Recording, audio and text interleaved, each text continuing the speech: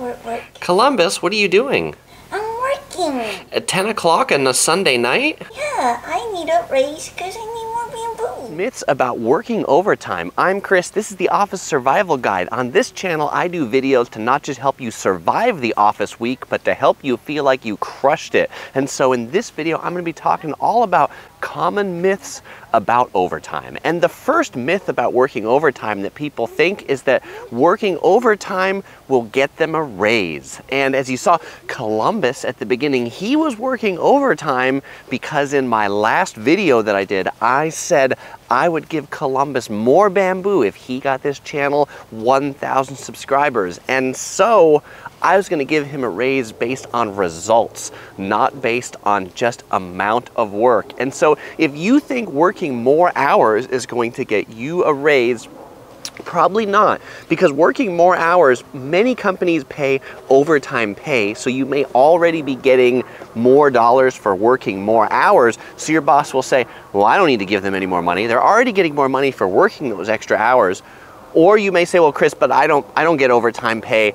I'm on a salary. I don't get paid more, so they should pay me more because they're getting more work out of me. And the whole thing about work is not pay for work, it's pay for results. And so what I said to Columbus was, I said, I will give you more bamboo if you get 1,000 subscribers. The result is 1,000 subscribers. The result is not, I'll give you more bamboo if you work 8,000 hours in the next week. So think about that yourself as you're thinking about how you present yourself to the organization. It's all about results and not just about amount of hours. The second myth about working overtime is that my boss will think I'm a hard worker, and that's got to be good, right, Chris? I mean, Chris, you said I won't get a raise, but my boss think I'm a hard worker from working overtime.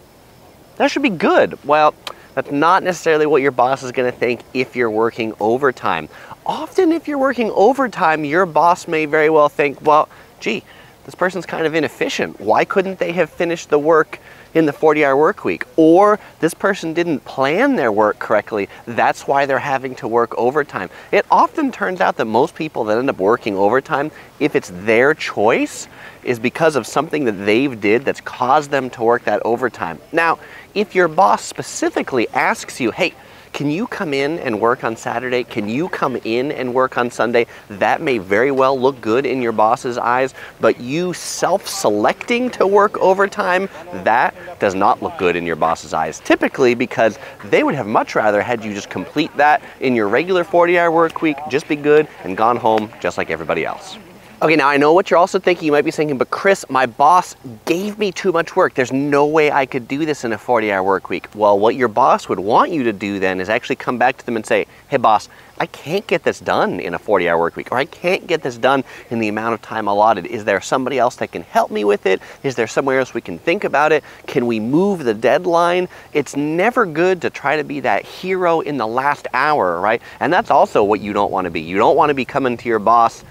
You had a month-long project and you come on day 29 and say, boss, I need to work overtime this weekend to get this done. Because they would have said, well, hey, why didn't you tell me that before? But again, right, I think this is for you, and it's all about how are you happier and not bitter about working overtime, and we'll talk about that as we go forward. But if you've got more help, you're doing things on a plan, and you're not having to take that crunch period, then overall, that's what your boss will like, because you'll just be a much better person to be around rather than the bitter person who's working over the weekend to get that thing done that should have been done before, frankly.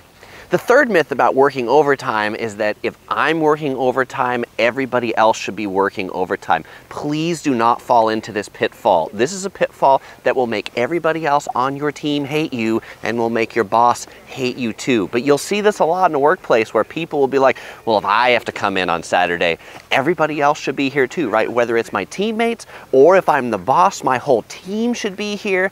And then you drag people in and they feel like, why am I even here? Because they don't even have any work to do. This happens all the time. And so if you're working overtime because of something you needed to do, that should be something that you wanted to do. And please don't expect that everybody else actually wants to come in on that Saturday, because chances are they may very well have something else planned, like making a YouTube video or going on a hiking trail. Most people have lives outside of work, and so let them live their lives. so that they're not bitter at work and about your boss too, right? So in previous one, I said, hey, if you've got too much work, come to your boss and let them know. But don't let them know on day 29, so that then the boss has to order a whole bunch of people to come in overtime, and they have to be in overtime too, right? That's a great way to make your boss surely not like you if you make your boss work overtime for something you should have been doing. The fourth myth is that if I'm the boss, I need to be the first one in the morning and the last one to leave at night. Please don't be that boss. Why? Because if you're that boss, then your employees won't feel like they can leave because you're still there. As a boss, you should be setting a good example about work-life balance, and you should actually be going home. You should show that you have a home life. You should show that you go to doctors, that you take care of yourself, that that's okay, because that's what you would expect your team to do.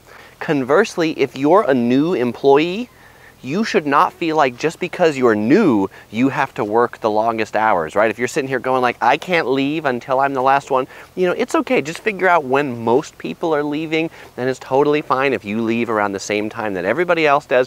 Even if you're new, your boss won't think you're a slacker, I guarantee it. Well, I can't guarantee it. Your boss might be crazy, but that's probably that only 1% that's truly that crazy. The fifth myth about overtime is that with working overtime, I can get more done, right? It doesn't really work that way. I mean, you may have more time so you can do more things, but doing more things doesn't necessarily lead to better things. There have been numerous studies done that show the more hours that you work in a day, the less productive that you are. And the reason why you're less productive is you start making more mistakes that then you have to come back and do that rework. Why do you make more mistakes? Because you're tired, you're hungry, you're not thinking clearly. There have actually been studies done that show if you only get like less than 4 hours of sleep a night, you have the equivalent of a 0.1 blood alcohol level, which is over the legal limit for driving. And think about it, if you're an engineer and you're working on the space shuttle, do you want to be that person that because you're working 16 hours that day, you ended up making the mistake that caused the space shuttle to crash? You don't want to be that person. You've also heard the comment about surgeons, you know, say, well, do you really want the surgeon at the end of his 16-hour shift?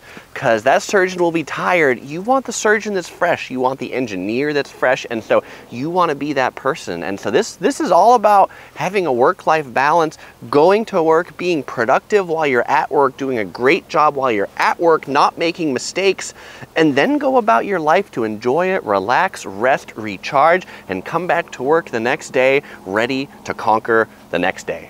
The next myth about working overtime is that, well, everybody around here works overtime, so I have to. I don't have a choice. It's the culture. My boss expects it. There's nothing I can do. I have to work overtime. You know what? You actually do have a choice. And in Japan, this is actually a serious problem. In Japan, they actually have a term and a word they use called death by overwork. I mean, that's the literal translation of this Japanese phrase. And they made a movie about it called To Each His Own. And this movie basically stars this Japanese guy that works for this company that he thinks has this culture. In fact, his boss tells him, you know, you have to work overtime. You have to be here Saturday. You have to be here Sunday. And all this guy does is basically get up in the morning, get on the train, go to work. He's at work till midnight. He goes back to his apartment. He goes back to work the next day.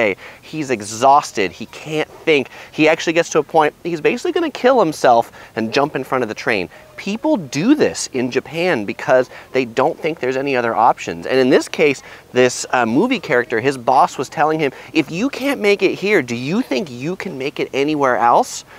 And eventually he dreams up this childhood friend of his who comes to help him and basically help him say, you know what? You don't have to work here anymore. Like, you can quit and you can go do something else. And so I'm not telling all of you to quit your jobs, but what I am telling you is that if you feel there are no options, to not get to that place, right? And definitely quitting your job, finding another job, doing something else.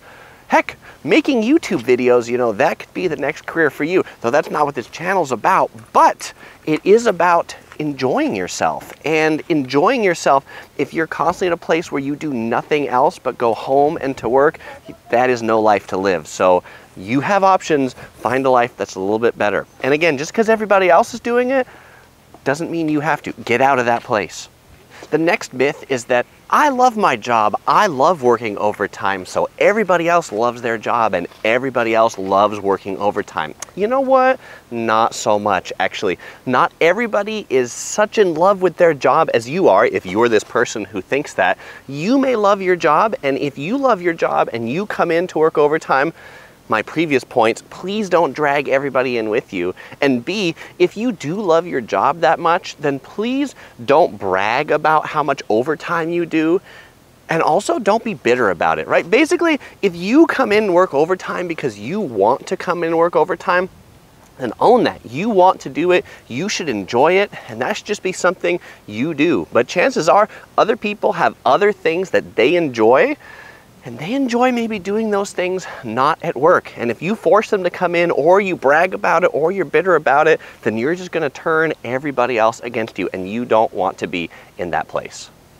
But you know what? It's totally okay to love your work and live and breathe your work. I'm not telling you not to do that. But it's also okay to go home. You know, and maybe part of your work is to learn something, is to read a book. Like, it's totally okay to take that away from your work in the evening. You don't have to be sitting at your desk, chained to your desk, making everybody wonder why you're there at 10 o'clock. It's totally fine to read that book in your bed. It's totally fine to read that book on the beach. And actually, I think if you do a little bit of that, if you're somebody who works that much to clear your head, go and do some other things, go to other places. I mean, as you'll see, I am not doing this video by my desk where I started this video because, well, hey, we can get a little bit of a hike and a little bit of enjoyment in while we do our work at the same time. Well, so hopefully this inspires you to leave work on time tomorrow. But the one thing you could do tomorrow if you want to learn more about work is watch my video about, yes, there are stupid questions at work. There in fact are, and you don't want to be that person either. Or you can watch my next video coming soon, which is all about the opposite of this, not working too much, but maybe you don't want people to think you're lazy. Well, I won't say goodbye because I'll see you in one of these videos.